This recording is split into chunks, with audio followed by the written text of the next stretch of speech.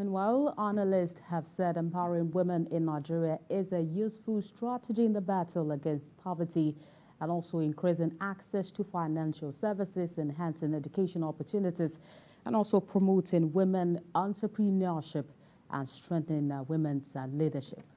We have details on this report.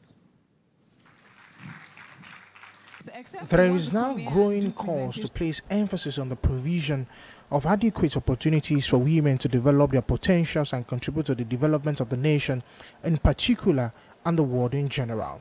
At this forum, the challenge hindering Nigerian women's effective contribution to national development, roles of women in national development, efforts made so far towards women empowerment, and how Nigerian women could be empowered in order to contribute to national development is the main focus. So when you empower a woman, you actually empower a nation.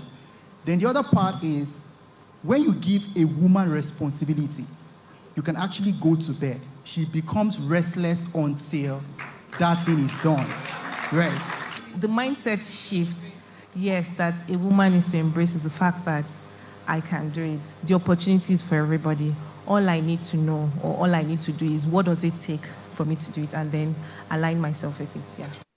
For the panel session, the role of women in national development was acknowledged as very important in the development of any country. Women are better able to allocate resources to good use compared to our men, right?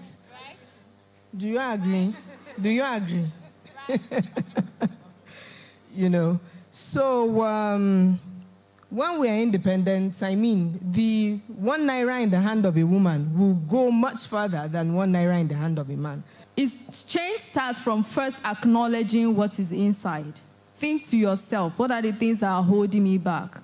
I mean, when you catch yourself thinking like that, snap out of it and do what you want to do. Become who you want to become. You are powerful, you are amazing, you are phenomenal. Nigerian women are hereby advised to strive and building the nation economically and politically. Ademola Lawrence, TVC News, Abuja.